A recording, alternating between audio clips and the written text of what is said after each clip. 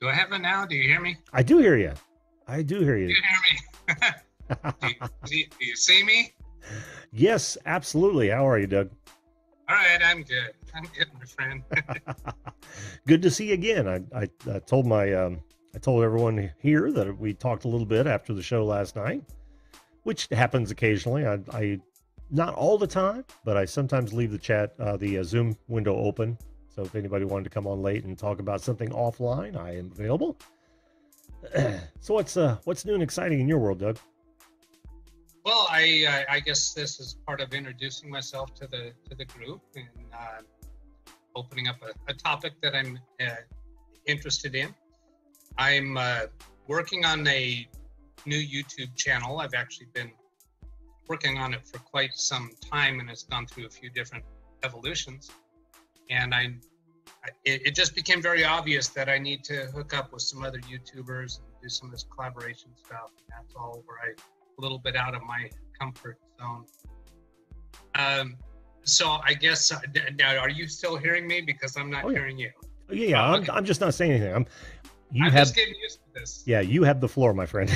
I'm out here in California, and so I'm a computer consultant. I've been self-employed since 1992, and up to date, I haven't done really anything with the internet in regards to my business. I do all of my work with local clients. Uh-huh. So I've been wanting to get involved with YouTube or the internet somehow as a revenue aspect for my business. So what became apparent to me that this is a good opportunity for now is the Windows 7 end of life coming up. So what I'm gearing up for is to be able to help people with their upgrade to Windows 10 online, which means I will connect to their computers remotely and take them through that whole process. Cool. I don't see that being done on the internet. All the places that I find for advice about upgrading to Windows 10, it's kind of really surface information, and there's a lot of things that can go wrong. And so I'd like to be able to help people through that as a way to give them a higher chance of success, and so if they don't have to pay somebody to do it. That is a worthwhile venture. And well, let me ask you this, Doug. Does the new channel exist yet? Just yet? Well, yes and no. I've uploaded quite a lot of videos just under my personal channel, and that's been a learning experience. The main thing that I was accomplishing there is to get the experience of working with the equipment to do live streams. Mm-hmm.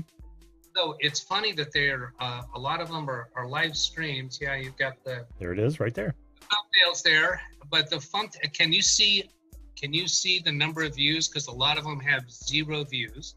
Sure. And I've gained 0 subscribers for it. And I'm not asking for people to go and do that. Actually, I do not want people to go like and subscribe and that stuff with those.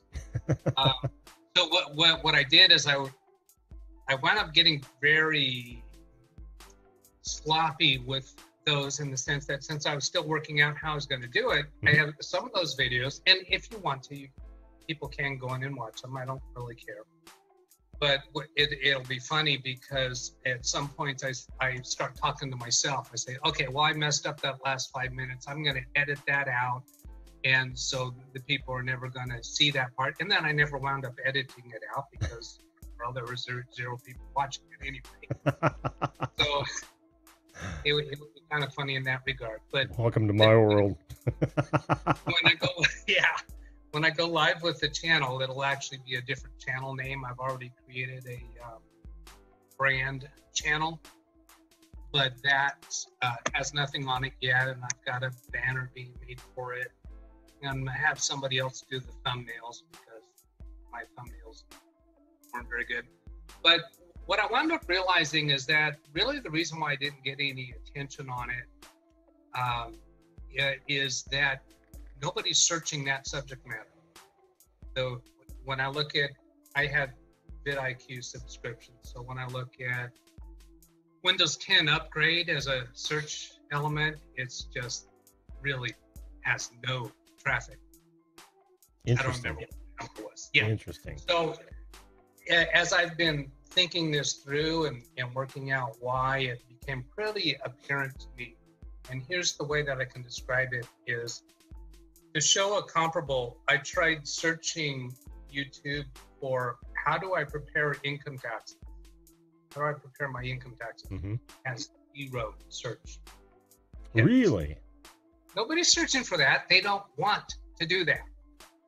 The people that still have Windows 7, they have Windows 7 because they didn't want to upgrade to Windows 10. Right. They're avoiding that. They're still avoiding that. There are statistics that's published about how many Windows 7 computers are still out there. And it was just a month or two ago that Windows 10 finally surpassed Windows 7. So that means they're just close to half and half right now. And they're growing at about 2% per month, I think the number was. I haven't looked at it for a while. And it's not hitting much on the news. But as this date comes closer, it's going to be, I think it's going to gain more attention. So the way for me to publicize what I'm doing is to get onto other content creators. You know, there's a lot of tech channels out there that do collaborations, and that's an area that I feel really weak in. How do I even contact these people? Yeah. You are my first collaboration attempt. Yes. I call this a collaboration. It is a collaboration. Technically speaking, it is absolutely a collaboration. And that's really just because once I started watching some of your show, I just really felt a whole lot more comfortable with it than I do with the other tech channels, because they're kind of high-powered by comparison to me and you. This sounds self-deprecating, but yeah, the expectations are low. and I don't mean that in a bad way. I mean, it's more of a relaxed thing, right? Because I don't expect anything out of anyone that comes on the show. Just a nice chat or to hear whatever they want to talk about. Yeah, well, that's what I really like about it. And actually, I have some questions for the audience. And I'm trying to figure out how I can have the actual, this Zoom window visible and be able to see the chat window. Well, you should be able to maybe go half and half if you're only using one monitor, and then just make sure the there it is. make sure the YouTube video is muted. Yeah, it is. Yeah. So I'd like to ask the audience a couple of questions. Ask away. And did you have slow chat on right now, or no? It's standard. Pardon? Yeah, it's standard speed. I didn't slow it down at all. Great. Okay, so first question for the audience is for everybody to respond to. Just what operating system are you currently using? Just type in Windows 7, Windows 10, or whatever else you might have, or Apple, whatever you are. I kind of like to get a feel just of kind of a random, unscientific sampling. There's a 7, 10, 10, Mac, Pro. I guess, I don't know if that's Windows 7 Pro or Windows 10 Pro. On the Mac, 10. Mac OS, iPhone, new laptop, 10, Mac OS. All right. So not a whole lot of Windows 7 there, and Windows 7 Pro. No, but funny, my wife's company, which I've done a lot of IT work for. In fact, I'm getting ready to install a whole bunch of RAM in their in a lot of their workstations. They're all running Windows 7. Okay. I honestly think that your market might be closer to that than the consumer market, because Windows is pushing 10. They've been pushing 10 for a long time now, so most of those people are already upgraded. Or the computers that they had 7 on are so old that they bought new computers and they naturally came with 10. Sure. But businesses are not as quick to adapt, as we all know. Well, yes, and my channel would be for businesses too, and for technicians. Yep. And this is actually going to be starting my channel after the Windows 10 upgrade season is over. Mm-hmm. Then I plan to move on to other Windows support topics. For instance, there's a lot of people out there, in fact, pretty much all of my clients, users need training on how to protect themselves when they're browsing on the internet. There's very generalized comments out there about don't go to dodgy websites. Well, what does that mean? Yeah, people understand how easy it is to get to a place that can cause your computer problem because they don't look like bad sites. Right. There's a lot of scams going on with emails these days. So how to recognize scam emails, because they're very convincing. Yes, they are. Yes, they are. Just ask some of the other YouTubers who have literally sent their username and password to some of those scams and had their channel shut down because of it. Yep. Right. Just did a show on that a couple weeks ago, as a matter of fact. Let me get to a piece here that's kind of relevant to perhaps one or two of your viewers, is I do need to find one or two people that I can actually go through this process as kind of a dress rehearsal. Mm-hmm. So which means I want to find somebody that has a Windows 7 computer that wants me to help them with that. And what would happen is we would be live streaming that. I'm not sure if that'll be to my personal channel or to the new brand channel, probably to the brand channel. And it would actually become my first one to perform that way. I've performed lots of Windows 10 upgrades. So I'm interested to find out if there's anybody in your viewing audience that wants to wave their hand up and say, yeah, I'd like to do that. I hope that will happen tonight. Maybe it'll come out in the future days. Let's see. So see, there's a Doug Betts thing in the chat. What does that say? You providing Win 10 keys. Oh, well, okay. If you're not aware of this already, if you have Windows 7 on your computer, you do not need a Windows 10 key. It is a free upgrade, although Microsoft will not admit it. Oh, wow. They have a company policy against admitting that the Windows 10 upgrade is free. They've, in news interviews and on their website and all forms and methods, anytime they're asked about, can I get the Windows 10 upgrade for free? The response is the free period for the Windows 10 upgrade ended on, I think it was April something in 2016. And they won't say anything more than that. And in fact, on one of their web pages today, I saw that they, a follow-up question said, you can purchase the license. And that's true, you can purchase the license. And that promotional period where they had it free for 1 year, it did expire at that time, but the system still works. And every technician that deals with this knows that you can perform the Windows 10 upgrade and you have a completely valid activated license. Even if you wind up needing to replace the hard drive, you can install Windows 10 from scratch and it will activate. So you do not need to buy a license for it. Very cool. Yeah. There's a lot of misinformation out there. And I've even seen some tech-oriented news sites that report it wrong.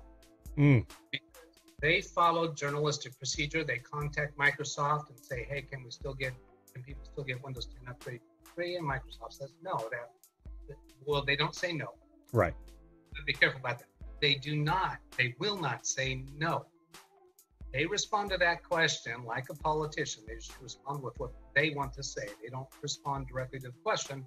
They'll say the promotional period for the free Windows 10 upgrade ended on such and such a date. And it did officially end on that date. But the upgrade still works. Well, Doug, if they want to get a hold of you, do you have an email address that you may want to put on your About page? Because it's always behind a CAPTCHA. That way they could actually email you. Anyone who's either in the chat or somebody who might watch this show later, or the guest cut when I make it a guest cut, they'd be able to contact you, and perhaps you guys could work out something on that. Kind of a proof of concept is what we're talking about. Yeah, you know, when I hear something that maybe I'll take a piece of advice from you, Jim. Sure. I'm a fairly adventurous guy in the sense of putting my identity out there. As you see, my name is Doug. My name is Doug Betts everywhere. Mm-hmm. In my dealings, and I know there are bad actors out there, and I'm just contemplating whether I feel comfortable actually just saying my email address now. I feel pretty comfortable with your audience. Well, is it something so benign as a Gmail address, even though it's your first name or your full name, like Doug Betts at Gmail?